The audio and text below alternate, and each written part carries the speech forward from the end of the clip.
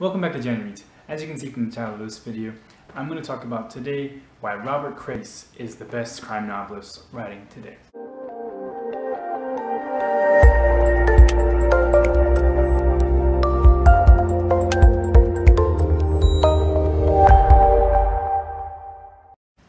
And so, just a little bit of a backstory, very little. I actually own every book that Robert Crais has published, except for just the very most recent one, which I will have at some point. And so, suffice it to say that I am definitely biased, of course, like everybody. But mysteries and crime novels, that's kind of been my forte for pretty much all of my life in terms of just reading wise. And so I can tell you just, again, very little backstory. The first time that I can recall going to Barnes & Noble and like just browsing the shelves and trying to come up with something to buy, I purchased a book by Robert B. Parker, and that led me on a journey to Jesse Stone, and then also later on to Spencer.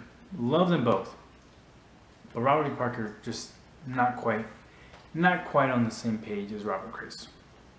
Now, over the years, I've read a lot of mystery, as I mentioned. That's really been my forte. Now, recently, I think I've been a little bit more diverse in my reading, so other genres, other authors that I wasn't familiar with, and just outside of like the whole detective story.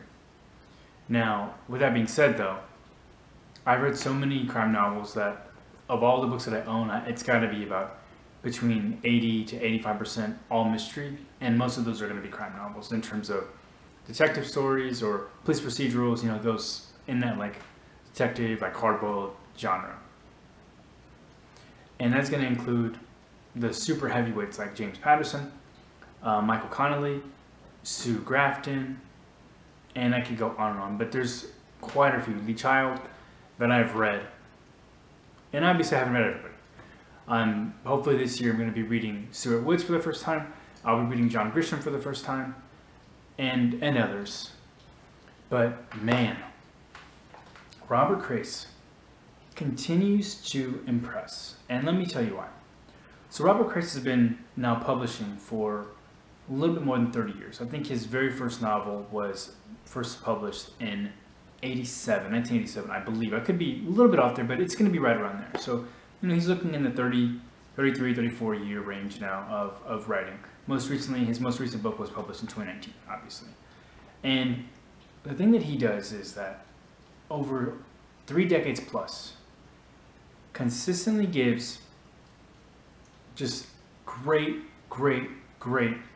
work. And what I mean is, when he first started the series, and if you're not familiar with Robert Crais, his main series, his hallmark, what he's known for, it's Elvis Cole and Joe Pike. He was their very first. They were his first novel. So The Monkey's Raincoat, his first book, was Elvis Cole and Joe Pike. And throughout the years, it's been them two. And he just continues to, over 30 plus years now, but continues to show new layers of their relationship. And so again, if you're not familiar, Elvis Cole he's super laid back, he's comedic, he's funny, but at the end of the day, he gets the job done. Joe Pike is the polar opposite. He's very quiet. He doesn't actually laugh. His mouth twitches. That's all. He doesn't laugh. He almost always has his sunglasses on. He's more muscular. He's just very like serious all the time. Doesn't really give you anything in terms of his emotion or how he's feeling. But the two of them, they're like this, and they are so good together. But in 2020, I read Robert Crais 9 times. That's insane for me. I never read anybody that much in 1 year. But I read him 9 times. And over and over again, his stories, even though yes, they're detective stories, they are mysteries, you know, Elvis or Joe Pike is hired by somebody to do something for them, to find somebody, figure out what's going on, you know, something, whatever it is that's going on, that's what they're hired for. But over and over again, he just shows new layers of them two.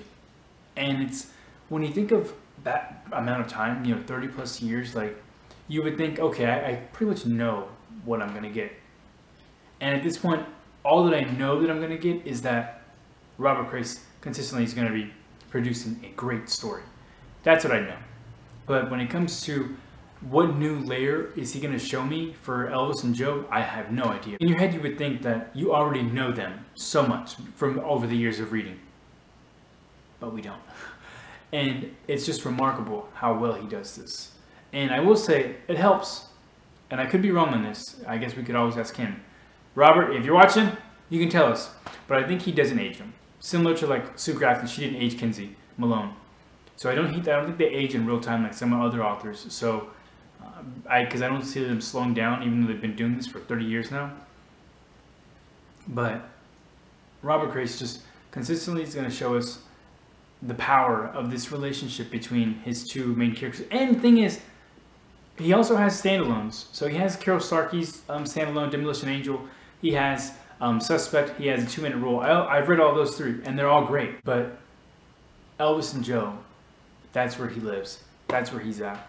And overall, just shows that even though you're in the crime genre, even if you're a crime novelist per se, you can add so many layers to that and still write a great crime novel. And so that's all I have for you today. Robert Crais, as I mentioned, one of my favorite authors for a really, really long time.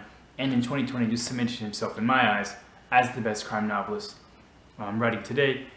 Let me know what you think in the comments. Do you think it's somebody different? And if you think it's James Patterson, don't you dare say anything to me. I'll link to my James Patterson video here in a second. But let me know in the comments, and I'll see you next time.